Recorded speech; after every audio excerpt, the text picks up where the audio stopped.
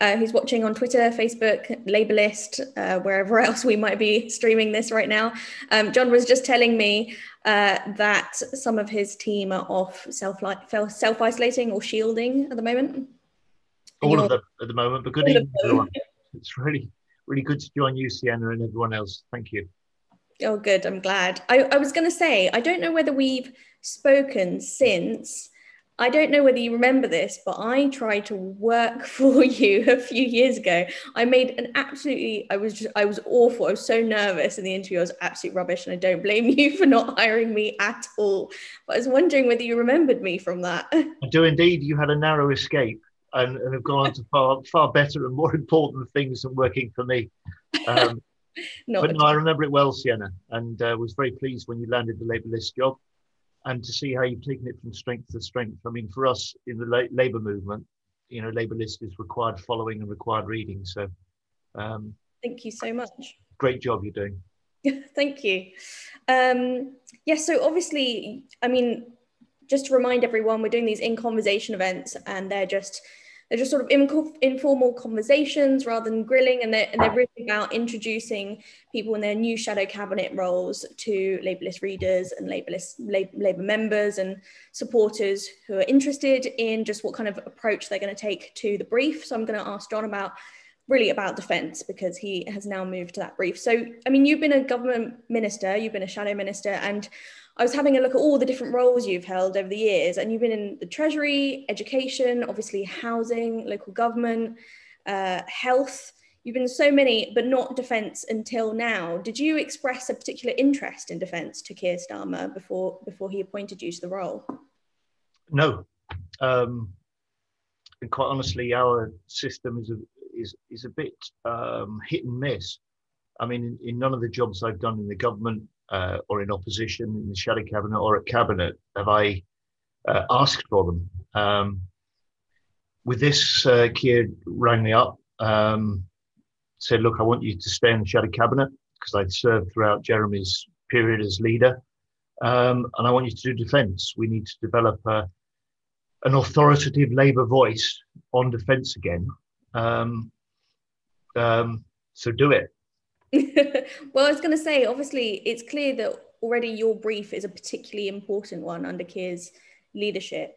Why do you think that is? And I was wondering, what were your experiences? I think I heard you in an event a few months ago talking about this, door knocking on the doors of people who were either armed forces or their families, and the kind of reception that Labour candidates were getting on those doorsteps. Because quite simply, defence and security may not win Labour an election, but it can be a big factor in us losing another election. We have, on defence and security, an even greater deficit with the Conservatives than we do on the economy. People trust us less to defend the country than they do even to run the economy and sound public finances. So these are really deep deficits, if you like, damage to our standing in the public mind, which aren't attached to particular policies, but are something that we must tackle and a gap we must close in order to put ourselves in the position by the time of the next election to seriously compete to win government and to win over the confidence and support of many people who have turned against us for nearly 2 decades. What kind of things were you hearing on the doorstep about defence? The kind of things that you will be thinking about now in this role? Oh, well, anyone watching, anyone who reads Labour List that knocked on doors in that December election will know that the toughest doors to knock were those with Help for Heroes or British Legion stickers in the windows. It was, in most cases, not even possible to ask the question, let alone get a hearing. Labour was so far ruled out in people's minds. We went into the election with a 24-point gap with the Tories on defence and security. And for those that think that somehow a change of leader changes our fortunes automatically, and Keir would be the very last person to say this, it's a necessary but by far from sufficient part of what we have to do to rebuild. Despite the change of leadership, we're still 21 points behind the Tories on defence and security. So that's if you like, a pointer to the damage that we have to repair, the trust we've got to rebuild. And in many ways, those who are serving our forces, their families and armed forces communities should be part of the natural base and support for Labour. Many come from the same working class communities that our traditional Labour movement figures and members come from, that our Labour Party members come from, but they've moved away from us over the last couple of decades, and decisively so in 2019. Yeah, I wanted to kind of dig into that a little bit more, because under Jeremy Corbyn, I remember covering this, Labour released these 5 pledges to support the forces. So it was talking about pay, housing, more representation, like creating a body like the Police Federation, talking about ending privatisation and also support for forces children. But clearly it wasn't very convincing to many armed forces personnel and their families who are voters and rejected Labour. In what way do you think Labour's approach now will be different to the approach taken then? Because it seemed as if on paper there was a good policy offer there. Why will it be more successful now? Is it more of a question of tone than policy? I mean, is it a question of Keir Starmer not being leader rather than Jeremy Corbyn? Obviously that will play some kind of role, as you mentioned. Well, I think you put your finger on a bigger problem, Sienna. If people have stopped trusting you as a politician, trusting you as a political party, they've stopped even listening to you. No matter how good your policy plans are, if they aren't listening and they're not convinced, then the detail of your policy content doesn't reach first base. So simply won't cut it. And so this is why, in general terms, Keir has said, oh, okay, we are at the start of a long haul of a likely long parliament. The first thing we have to do is to listen. We have to listen in particular to those who were not with us at the last election. And I'm mirroring that with the armed forces and armed forces families. He says we've got to rebuild a relationship, win back a hearing before we can win back any sort of confidence and then support, potentially by the time of the next election. This is why Keir Starmer always talks about this as a 4-year project. And despite really good recent opinion polls at a national level, where he is clearly ahead in the public's mind about against Boris Johnson for who would make the best prime minister, where Labour has edged ahead and has certainly been level pegging for a while with the Tories, that is only step one. And as I said earlier, Keir would be the first to say that is only step one. And certainly I'm very conscious of that as our Shadow Defence Secretary, because we have so much work to do to win back any sort of hearing and confidence and then support amongst armed forces and veterans and the families.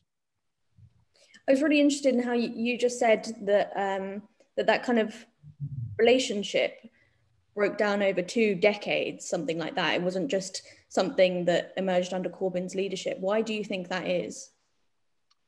I think we missed some important two fundamental shifts. It started while we were still in government. I remember at Cabinet when we were still in government, for the first time talking about Britain's real middle, Britain's real squeezed middle. Not those on social security, but those on ordinary incomes, average incomes, which at that time was £21,500, and the 14 million people either side of that, between about 14,000 and 30,000 pounds a year. These were not people that are in the mind of policymakers and the Westminster World policy debate or the media. But those were the people who increasingly were working harder, sometimes for 2 jobs, increasingly dependent on support from their wider family, finding it harder and harder to make ends meet. And that, of course, after 2010, with deep public service cuts, a fiscal strategy in government that drove the economy to the brink of a second recession. And over the last decade, that squeeze has got worse. So there was that. First of all, there's that as the, if you like, the working people have moved, have felt. Can you still hear me with the division bell going on? I can, but just to let everyone know, there are votes going on at the moment. That's why there might be those bells heard. To let those who are with us know, I've been given special permission to stay with you rather than go off and vote. So I'm very pleased about that. Thank you. It's now been better understood and better documented, that sense that the working class vote, particularly outside the cities, has moved for a while away from Labour. The second thing is I think we failed to pick up some of the sort of cultural and social sense of alienation that many communities outside the who didn't share the priority interests in what they saw as the political classes in the political debate. And I think that combination has clearly was tapped very effectively by Nigel Farage and found its full expression when we had the Brexit referendum. That was much more than simply a judgment on whether or not we should be in or out of the European Union, and more a general judgment against Brussels, against Westminster, against the interests that seem to have been doing very well in contrast to how very many people felt about them, their families, and sometimes their towns as well. I know that that sort of touches on the cultural values gap mission that I think Keir Starmer's leadership was really keen on addressing. But also it kind of touches on, especially your mention of Brexit, sometimes it seems as if Labour membership is at odds with Labour voters or potential Labour voters. And I was also wondering what you thought of Keir's leadership election pledges. So he had a section on defence policy, and he talks about no more illegal wars, and we presume that's reference to Iraq. Don't know. And also because obviously he had strong opinions about that at the time, and also introducing a military intervention act. And that actually did attract a little bit of criticism or skepticism from some people in the party who were wary about what exactly that meant. What did you think of those pledges? And is Labour still committed to those? What was your interpretation of what they meant? For me, they captured a fundamental principle, which is that government needs to be able to take Parliament and the public with it if it wants to commit British troops to a major conflict. And it can't simply be done as quasi-constitutionally a government is able without reference to Parliament and reference to the public. So Keir quite rightly wants to establish and enshrine that sort of principle. And that was, I think, behind the sort of arguments he made in his leadership campaign.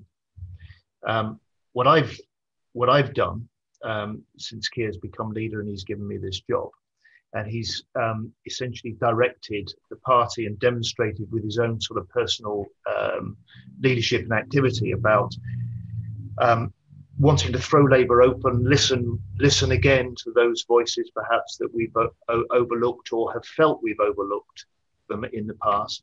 So I've relaunched Labour Friends of the Forces. We've already had over 400 people join that since we've relaunched that.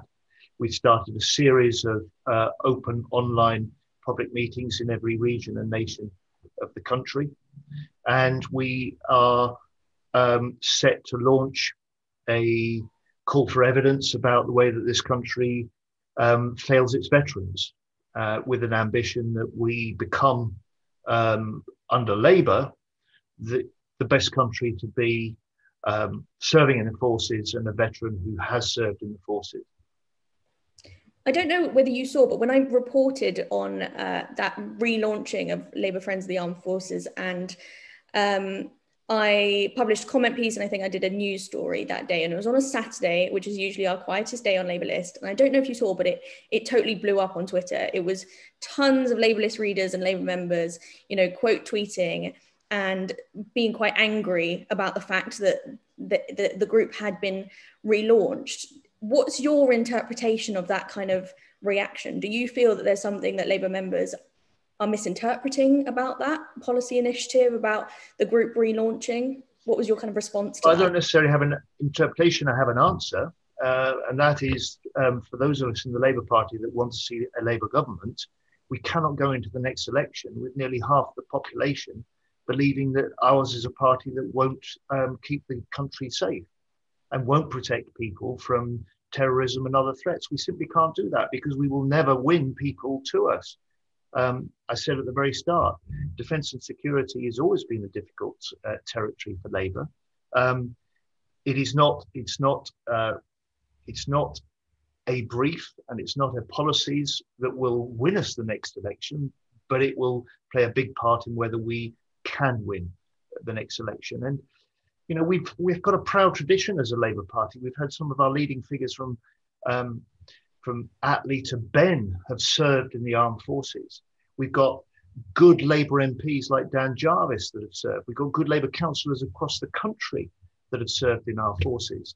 We should be proud of that inheritance. We should be proud of those connections.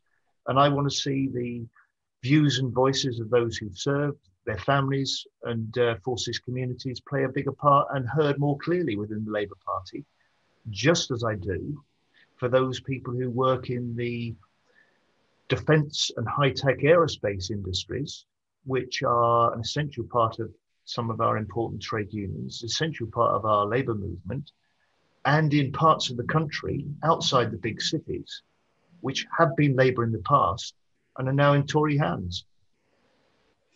On this mission to kind of convince people that the left and that the Labour Party specifically can be trusted on security and defence and these kind of issues, I was thinking about this fascinating article I read in The Atlantic a few months ago about Trump.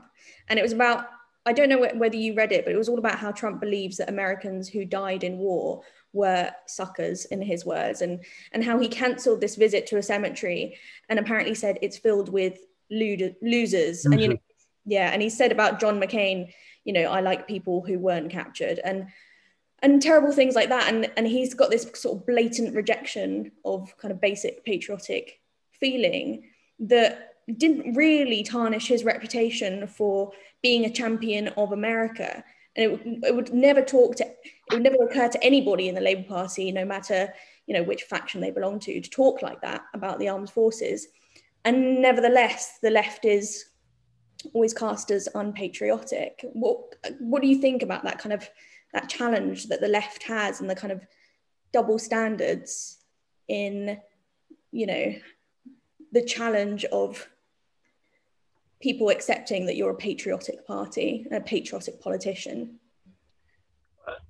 I think it starts to point to the challenge we have as a sort of centre-left progressive party, to find a way of expressing the pride we feel in our country, that patriotism, without that being pigeonholed and seen as somehow right-wing or reactionary. The first duty of any government, including any Labour government, has got to safeguard the country. That's surely not a point of contention. And to be a force for good in the world. We've done it before in the best of our times. We did it after the Second World War. We were fundamental in helping to set up NATO. We were fundamental in building the framework of Geneva Conventions and international law to govern conflict in the future that had stood the test of time. We did it when we were in government as well, in parts. We played a big part in the multilateral de-escalation and reduction of nuclear armaments. We cut our own nuclear arsenals while we were in government by half what had been planned before. And at the same time, we did well by those serving in the forces. By 2010, those final years of the Labour government saw, quite rightly, pay increases for those serving in the forces, particularly those in the ranks, amongst the highest of any of the public sector groups. And for the first time, we started to put in place what then became a covenant that meant our agencies and our local councils gave greater attention to the particular problems that many veterans face after their service. Now, we can build on that, and particularly post-Brexit, post-COVID, Britain has got to be able to define a fresh place in the world, and part of that is as a force for good. And our forces are there first and foremost to do the job that we place on them that none of us would want to do, which is to fight where necessary, protect our country. But we've seen it as well. They've played a great part overseas in helping with some of the flooding and the earthquake relief. They play a big part in some of the UN missions, peacekeeping missions in parts of the world, and we've seen it in our own country here. We saw it before Christmas in the West Yorkshire floods, and we've seen it, of course, with the pandemic, when our troops have been building hospitals, distributing PPE, helping run testing, and behind-the-scenes planning with a whole range of agencies, from councils to the NHS and Public Health England. So they're part and parcel of our resilience as a country. And I would say to centre-left colleagues as well, they're part and parcel of our character of the country. Those characters and values of service, of sacrifice, of discipline, are many of the characters that as British people we admire and respect most, and we value most. I wanted to ask you about coronavirus and how it relates to your brief, because I watched your urgent question today, and you were talking about how you and Joe Anderson, the Liverpool mayor, seem pleased about the involvement of the armed forces in setting up COVID centres, rolling out testing, especially in Liverpool. But you were concerned about whether that was scalable and whether that was having any impact on their duties. Were you reassured by the minister's response today? What do you think about that more generally? No, I wasn't. First off, I think the public are willing to see the armed forces play a greater role in helping the country through. I take the same view, but they want to know what the plan is. They have a right to know how the forces are being used, which we don't get at the moment. They have a right to have ministers reporting regularly on what the armed forces are doing. And I think that would help more generally with a better understanding and support for forces personnel. In Liverpool, we've got a great example. I mean, Joe Anderson, as the mayor there, talks very powerfully about many of the young men and women that left Liverpool to join the forces are back there amongst their own families and communities, now doing the testing and helping out their home city.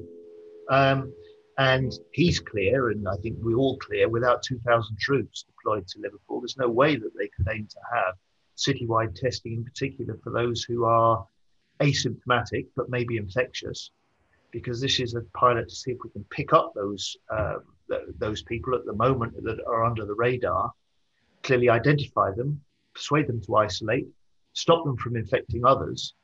And, I think it points to, aside from a vaccine, what the government has, one of the areas the government's failed most. They've talked for months about regular routine testing of NHS staff. I remember back in June, Hancock even started promising, as he should have done, frontline care home workers with regular routine testing. This is the way that we pick up the risk of infection and the quickest, and we help stop the spread. So it's potentially an essential part of our program in this country to try and get on top of and stay on top of the virus in a way that the government's failed to do and has lost control again now, which is why we're faced in England with a new national lockdown. Yeah, I thought it was interesting what you're saying there about people not really being aware of their involvement and what they do, because I think it reminded me when I was listening to your question and reading about it of, you know, the FBU has been shouting about how firefighters have been helping during the pandemic and talking about how they've been distributing PPE and driving ambulances and all those things. And they make it clear and they make it public what's going on behind the scenes that you might necessarily not know about, which, you know, it sort of makes clear that there needs to be some kind of representative body as suggested by Labour. Yes, indeed. I thought that was a good policy that we went into the 2019 election with. Look at the scope for something like the Police Federation for those serving in the forces. One of the particular problems that often servicemen and women face is that it's very hard for them to have any sort of voice and often information outside the chain of command. And of course, there's an inbuilt discipline about speaking out themselves. So in those circumstances, having someone else to speak for them directly for their interests, this strikes me as a good thing. But in terms of the public understanding and appreciation of the role the forces play, in some ways, I'm critical of the Defence Secretary during that first national lockdown. At no point during those months did he appear at the dispatch box or appear at the number 10 press conference podium to explain what the forces were doing and the contribution they were making to help us get through this. I think there was a real missed opportunity, and I think he let the forces down for failing to do that. Yeah, that's definitely notable.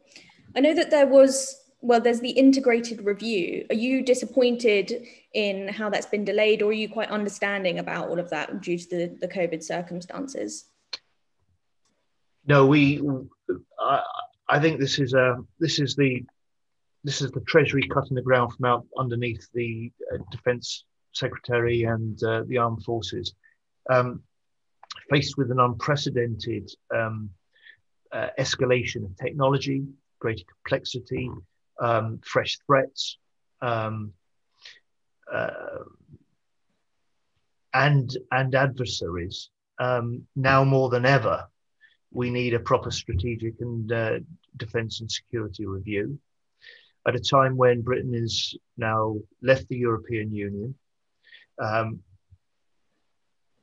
With the experience of the pandemic, we needed that reset. We needed that fresh direction and definition of how Britain can play its part as a force for good in the world and what's needed on the defence front. And we needed the multi-year funding to back it up. No organisation, no company would have a corporate strategy without a budget to back it up. And it looks like the Ministry of Defence has been left in that position. So I think this is government sidestepping important decisions that need to be taken at this time. And my fear, of course, is that just as with the two previous Conservative spending reviews, they've simply been a cover for cuts. So we've seen the armed forces now almost 12,000 short of what was pledged in 2015 as the strength necessary.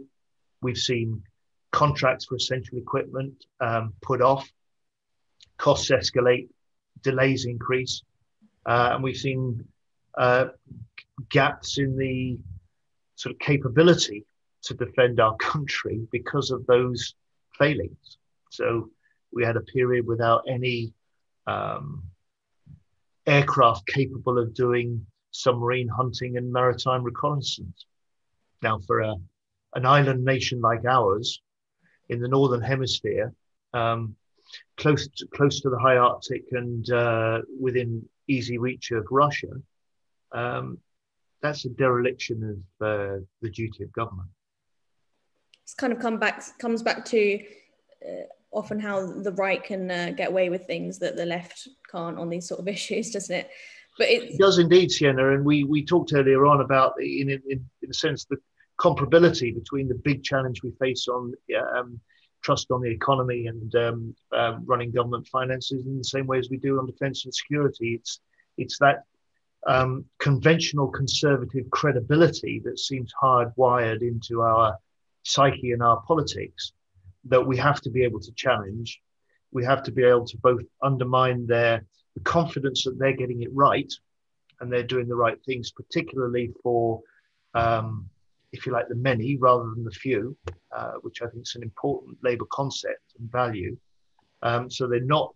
We've got to both expose their failings, and we've got to give people confidence that actually Labour is capable of doing the job.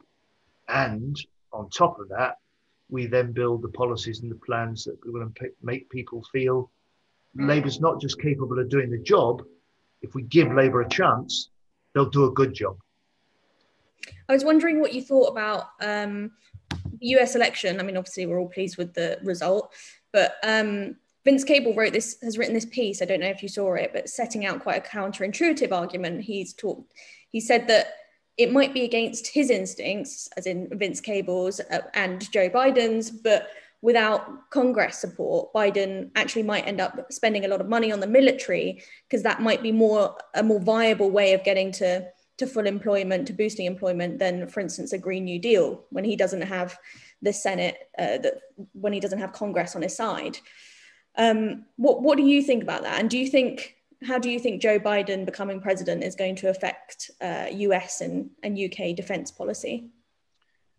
Well, clearly the two rerun elections for the Senate seats in Georgia will be pivotal to the scope that, as a new president, Joe Biden will have.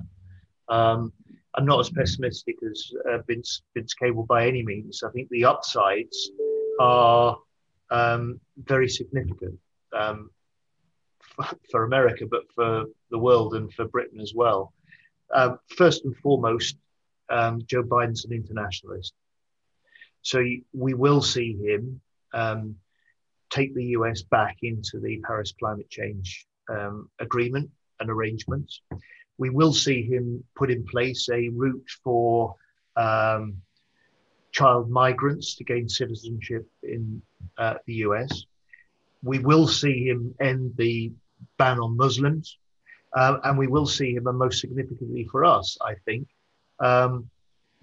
reinforce the US commitment to NATO, to the alliance, and to the cooperative mutual security that we have in Western Europe.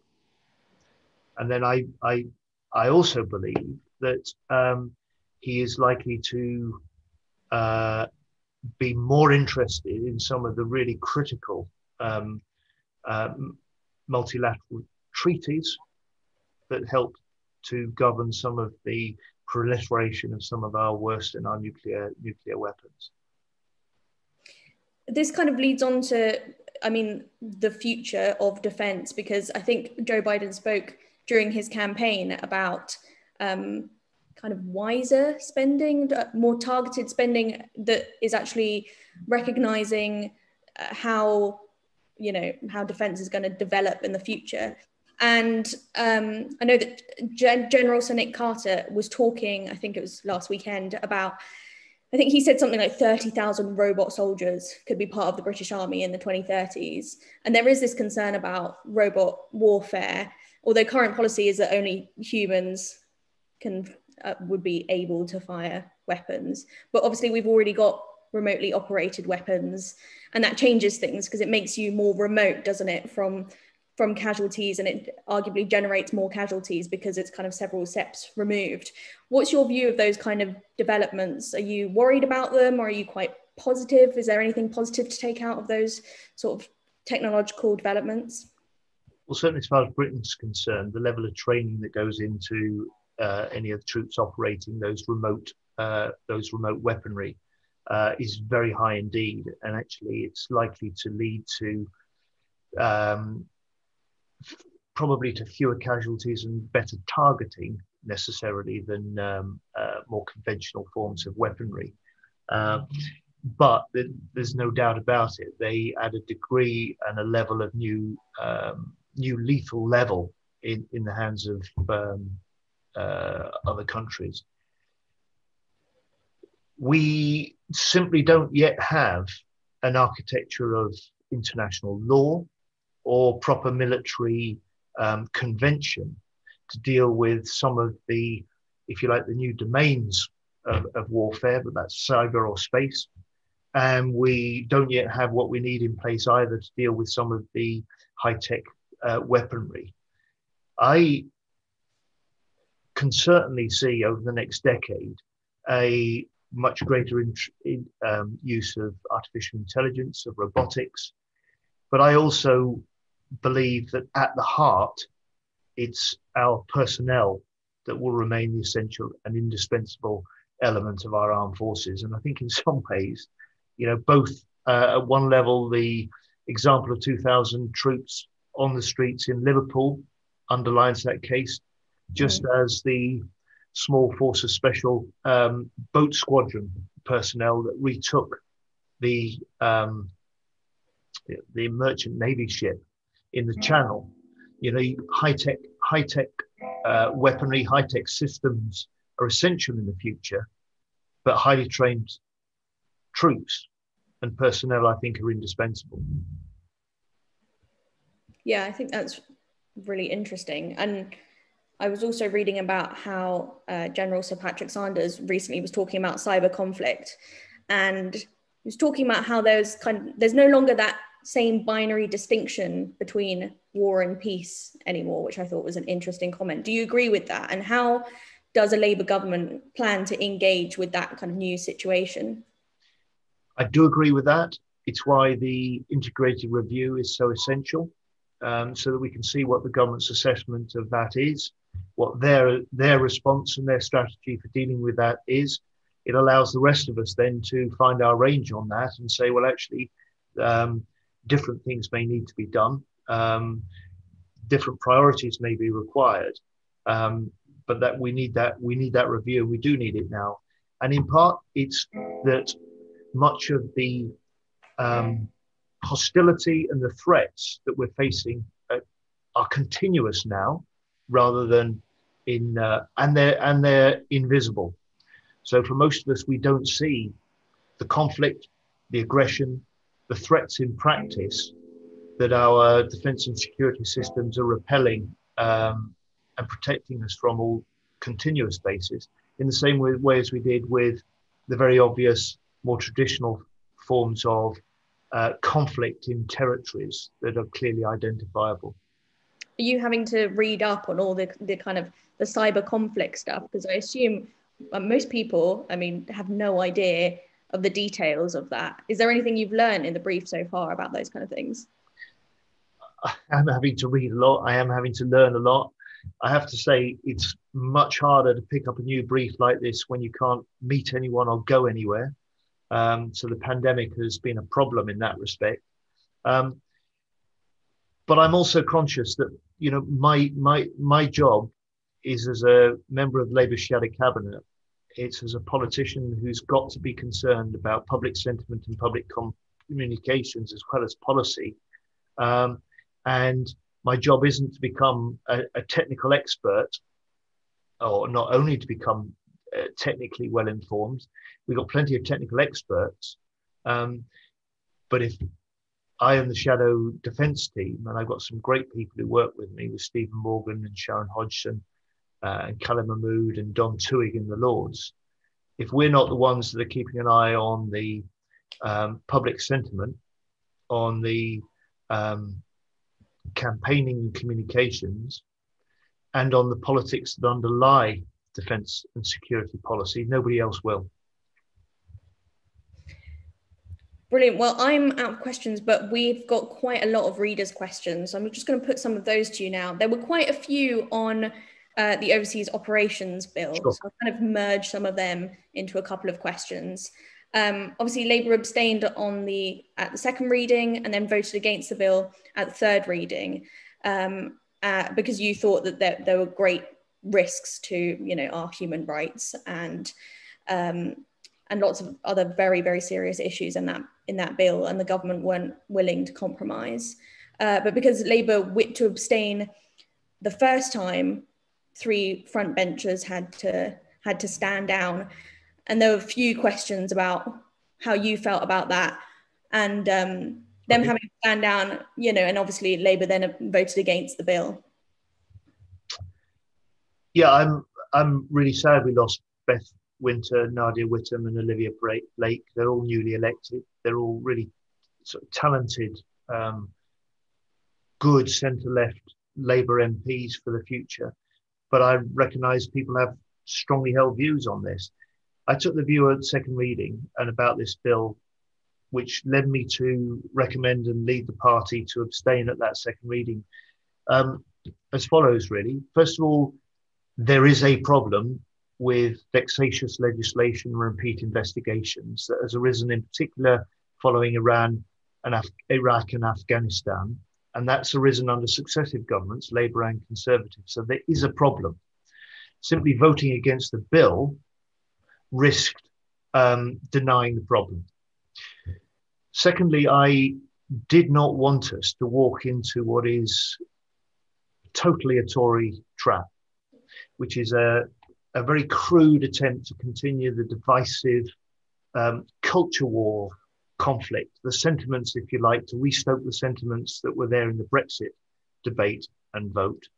It is no coincidence that the Overseas Operations Bill was one of 4 commitments in the Conservative manifesto to legislation in the first 100 days. And it was squeezed between the pledge to legislate for tougher penalties for terrorists so they spend longer in jail, and to legislate for a tougher asylum system and immigration system based on points like the Australians. So this was an attempt to continue the divisions and to paint the Labour Party into a particular corner, and I was not going to have that. So what I've tried to do is to work with those concerned about this bill across the range, from the British Legion to Liberty, to work with military and legal experts, and to try and work to forge something of a consensus on the changes necessary to make this bill a better bill and do the job it needs to do. And what became clear over the first stages of the bill in the Commons was 2 things. The first, that the more people looked at this, the less they liked it, and the clearer it became that this is essentially a dishonest bill. It shouldn't surprise people that see this as simply a Tory political gambit. But it's a dishonest bill. It doesn't do what it says on the tin. It won't protect troops from repeat investigation. In fact, parts of this bill strip rights that troops have who serve overseas to bring claims against the MOD as their employer, rights that the rest of us in civilian life have and enjoy. So it doesn't do what it should do. And secondly, we're confronted with ministers that are simply interested in the political fight and not in the policy. And they're in denial about the problems and flaws that are in this bill. So those were the circumstances and those were the reasons that we voted then against at third reading. And in trying to deal with what is a very difficult territory for Labour, I and Keir Starmer wanted to hold the party together, which we have. And I've wanted to try and, if you like, develop a new, and this in a sense stands for our sort of bigger challenge. How do we develop a voice and a vision for the future, which both respects the deep attachment and long-standing adherence we have to international law, human rights, and those sort of values, with also being able to say that Labour is a party that speaks up for the frontline soldiers and troops. Labour is the party that can speak for the squaddie as well, if you like. And Labour is also the party that understands the forces families and forces communities that give so much to the sort of service of the country. And to some extent, we've got to find a way of bringing what are have become, if you like, almost 2 separate sort of traditions and sets of interests back together again. And so dealing with the Overseas Operations Bill is a small focused first step on what I think over the next few years before the next election is our bigger task in this territory. Okay, another question. This one's from Carol from Vauxhall.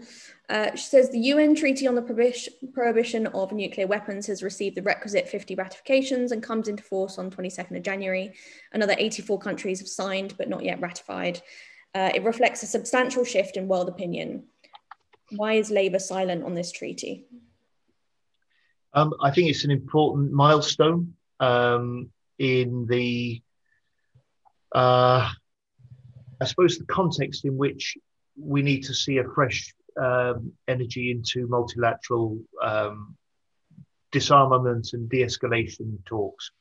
I think impossible when you had Donald Trump in the White House pulling the US out of arms control treaty after treaty, but something that potentially may be possible now. And I'd like to see the British government much tougher for some time in its arguments to the US administration that it must renew the START treaty in the new year. It must extend that, and it must get serious also about other fronts that we need to deal with on the nuclear disarmament on a multilateral basis. Thank you. I've had a few on that one. Bernard said, referring back to your previous as well as your current job, do you have a plan to reduce the number of ex-servicemen and women who become homeless, and particularly street homeless? Oh, we went into the election with a plan to end homelessness and end street homelessness, do that within 5 years. And we had that, I was very proud of that. It was something I had the most unfailing support from Jeremy Corbyn as leader. We shared that passion. We did many meetings on with homeless charities and homeless people together. In the end, I want to see Labour in government to end rough sleeping homelessness with veterans as part of that, and that would be what I would most want to see. Clearly, if I was Labour's Defence Secretary, I'd have a particular concern to make sure we put in place more immediate steps directed towards veterans. But I'd want to play a part in a Labour government that did that over its first Parliament. I think we saw a significant development during this crisis, didn't we, when they implemented a programme to end, street homelessness, and then having proved that that was possible, said we can stop that now and let things go back to normal. Yes, and the tragedy of this is we know what needs to be done because we've done it before. Yeah. By 2010, when we lost government, we'd all but ended street homelessness, and it had taken 10 years, but a serious program meant that we were in that position. So we know what needs to be done, but we know we need a Labour government to do it. Another question from Phil: is a future Labour government likely to question the value of Trident? And he also asks, what role does John see for the UK's 2 White Elephant aircraft carriers? And what's his view on robotic weapons? I think you touched on that earlier. Yeah, we went into the last election. We went in 2017, 2015, 2010 election with a commitment to maintain Trident. It's part of our duty, as I see it, as a P5 member. It's part of us being in a position to help influence, and I hope to help initiate the sort of multilateral de-escalation and disarmament that we want to see. So that's settled Labour policy as far as I'm concerned, and it has been for some time. On the aircraft carriers, it's look, we have them. We have them, but part of the problem of recent years is that we haven't got British aircraft to fly off them.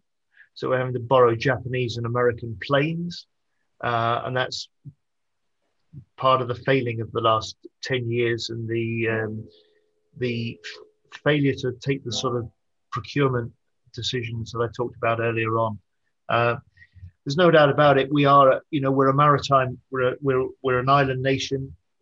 We need a navy. What of course now we don't have, having built those aircraft carriers, because the government has delayed some of the essential decisions about the next generation of warships that are required as well. We have a gap in our British shipyards, which for me makes it a no-brainer that they should say the support ships that are part and parcel of putting alongside our carriers must be built in Britain. They've still not said that. They've tried to imply that's what's going to happen, but they've been delayed. They were first announced 5 years ago, and they've still not let the contracts, and they've still not given the commitment that these are ships that will be and should be built in Britain. And that, of course, would help protect the jobs. It would help keep the shipyards going, and it would help maintain some of the skills that we need to keep in Britain and in our shipyards for future naval shipbuilding. Build it in Britain, as the plan said this morning. Build it in Britain. So just a final question. Phil also asked, how big a problem will it be for us not having access to the EU Galileo military GPS signal? And just maybe if you could share some thoughts on what you think Brexit, the end of the transition period, is going to have on defence in the UK. Well, the last question first. I don't know. It's not clear. There's been virtually no attention given to the security and defence arrangements that should continue on exit. I think it's a big loss not being part of that Galileo system. We were one of the countries that led the way in setting it up. We've led on some of the technology that has been central to its development so far. The lesson I take from this is that we need to redouble our commitment to working with allies through NATO. The lesson I take from this is that the indications that the Tories' interests are going to swing more to the Far East and the South China Seas does not make sense if we scale back or neglect the necessary commitment we have to make to NATO. And that is where our closest allies are. That's where our some of our closest threats are coming from. And we downgrade or cool on our commitment to NATO, in my view, at our peril. Thank you so much, John. It's been really interesting. I think we've learned things and we've covered a lot of ground in 55 minutes. So that was great. Thank you so much for joining me. And thank you for everyone who's been watching on social media and on Labour List. We're still doing these regularly and we'll keep doing them with frontbenchers and shadow cabinet members. So stay tuned for more of these. Thank you very much.